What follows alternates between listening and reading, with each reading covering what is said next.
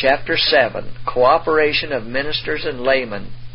Unitedly enter the field of service.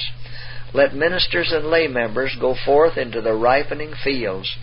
They will find their harvest wherever they proclaim the forgotten truths of the Bible. They will find those who will accept the truth and who will devote their lives to winning souls to Christ. It is not the Lord's purpose that ministers should be left to do the greatest part of the work of sowing the seeds of truth. Men who are not called to the ministry are to be encouraged to labor for the Master according to their several ability.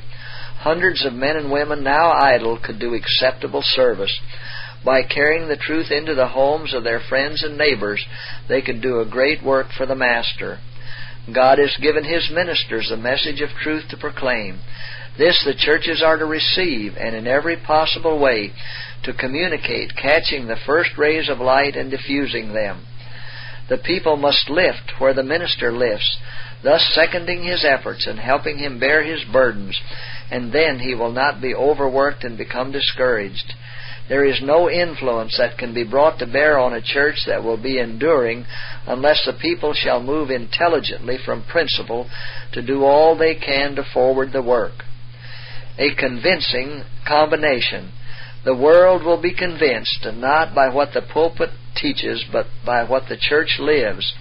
The ministry in the desk announces the theory of the gospel. The practical piety of the church demonstrates its power. The work of God in this earth can never be finished until the men and women comprising our church membership rally to the work and unite their efforts with those of ministers and church officers.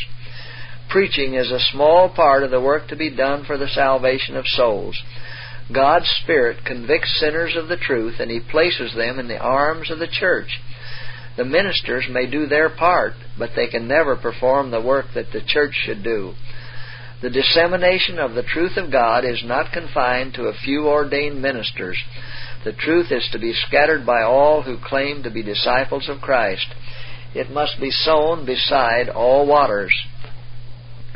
Ministers may preach pleasing and forcible discourses, and much labor may be put forth to build up and make the church prosperous, but unless its individual members shall act their part as servants of Jesus Christ, the church will ever be in darkness and without strength. Hard and dark as the world is, the influence of a really consistent example will be a power for good. A fatal mistake. It is a fatal mistake to suppose that the work of soul saving depends alone upon the ministry. The humble, consecrated believer upon whom the Master of the vineyard places a burden for souls is to be given encouragement by the men upon whom the Lord has laid larger responsibilities. Those who stand as leaders in the Church of God are to realize that the Savior's commission is given to all who believe in His name. God will send forth into His vineyard many who have not been dedicated to the ministry by the laying on of hands. The idea that the minister must carry all the burdens and do all the work is a great mistake.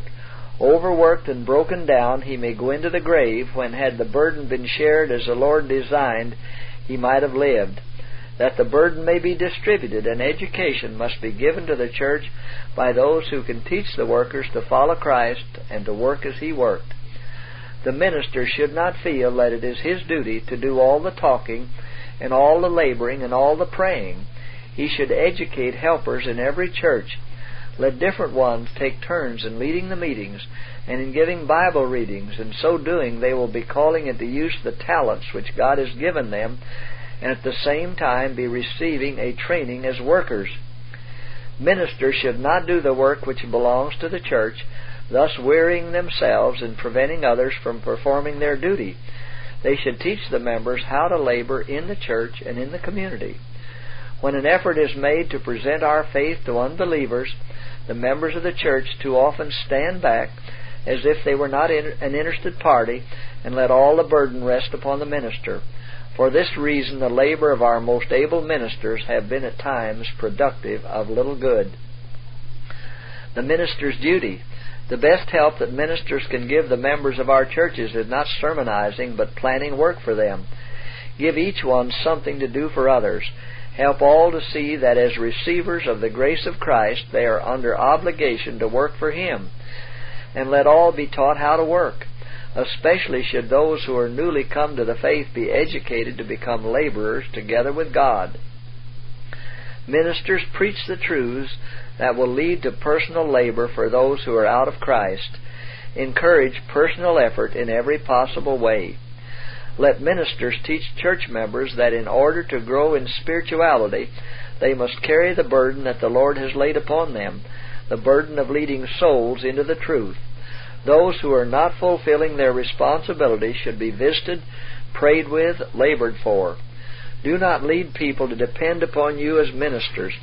Teach them rather that they are to use their talents in giving the truth to those around them. In thus working, they will have the cooperation of heavenly angels and will obtain an experience that will increase their faith and give them a strong hold on God. In laboring where there are already some in the faith, the minister should at first seek not so much to convert unbelievers as to train the church members for acceptable cooperation. Let him labor for them individually, endeavoring to arouse them to seek for a deeper experience themselves and to work for others.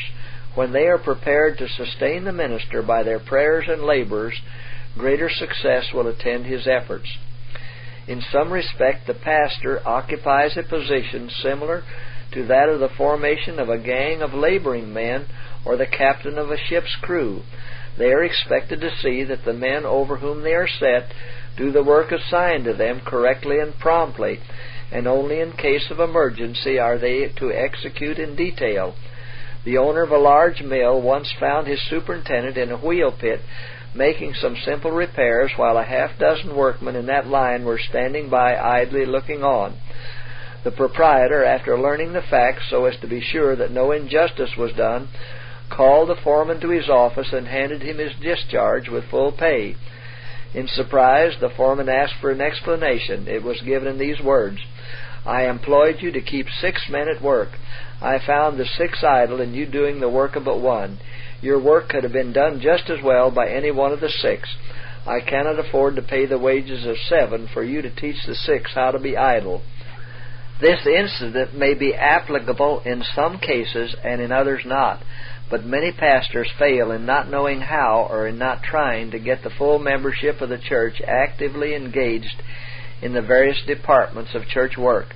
If pastors would give more attention to getting and keeping their flock actively engaged at work, they would accomplish more good, have more time for study and religious visiting, and also avoid many causes of friction. A good example: the Apostle Paul felt that he was to a large extent responsible for the spiritual welfare of those converted under his labors. His desire for them was that they might increase in a knowledge of the only true God and Jesus Christ whom he had sent. Often in his ministry he would meet with little companies of men and women who loved Jesus and bow with them in prayer, asking God to teach them how to maintain a living connection with Him. Often he took counsel with them as to the best methods of giving to others the light of gospel truth, and often when separated from those for whom he had thus labored, he pleaded with God to keep them from evil and to help them to be earnest, active missionaries.